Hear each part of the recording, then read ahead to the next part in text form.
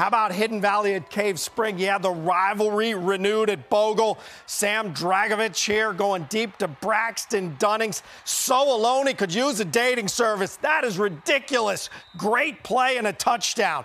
Hidden Valley, though, loses the football right here. Cave Spring, some nice defense. Tyler Poff is on it for the recovery.